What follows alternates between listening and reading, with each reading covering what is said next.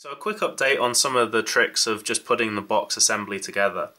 And now that I've got the base and the top and checked that the two go together, and that seems pretty good, then one of the other little tricks I used whilst assembling this was putting some super glue on top of the insulation tape. And again, as I said, it doesn't stick, so it means you can dip an edge in, wipe the excess off, and then attach it, as I said, to the other piece of plastic.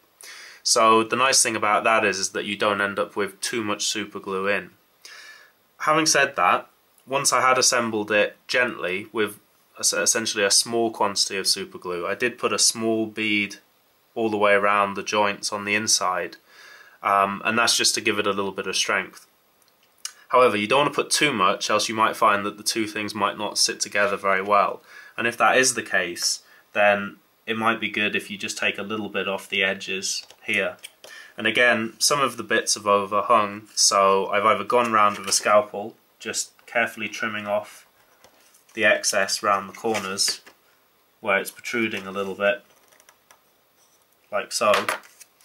And again, when I'm looking on this, it might not all be flush, so I might have a little edge which is sticking up. If it's very small, again, I can trim it with a scalpel or sort of scratch it with the ruler. But again, you might want to use wet and dry paper and basically go work on it. And so if you keep doing that, you'll find that the edge smooths out and gives a nice flat bed so that when it comes together, it'll be nice and flush.